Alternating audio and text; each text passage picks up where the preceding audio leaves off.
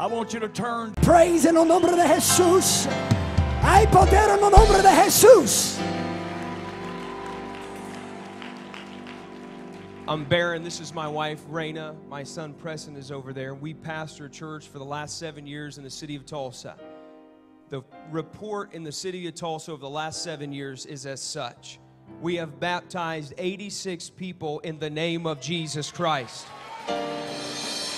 We have prayed 85 people through to the gift of the Holy Ghost. We started in a 625 square foot building.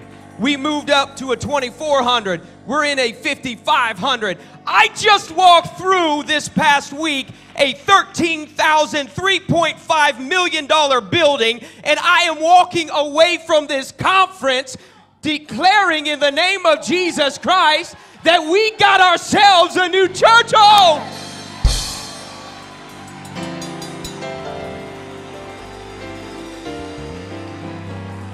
This conference is more than impartation to me. It is more than knowledge to me, and I can't tell you how much that means. It is about an example of what happens when you give in the kingdom of God. We went home from this conference last year. I said to my secretary, put up signs around the entire church. Put them in the bathroom. Put them everywhere you can put them. 50% increase. Because Brother Shatwell told me. Brother Shatwell told me, I don't know what he told anybody else, but Brother Shatwell told me last year that God is going to double and triple our congregations. We put those signs everywhere. The first service we got home, I bought 30 baptismal towels and laid them on the stairs. They still are there today. We are believing in what God is getting ready to do.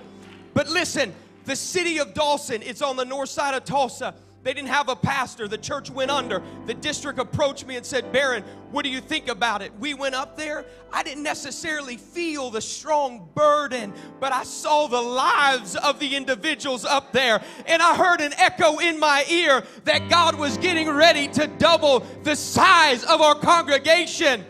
Our church just now is getting ready to launch in September the second location of the church today. We're going to conquer the city of Tulsa one individual at a time. We are going to the next level. Somebody lift your hands to him right now and bless the name of Jesus. Why don't you shout and thank God for what he's about to do?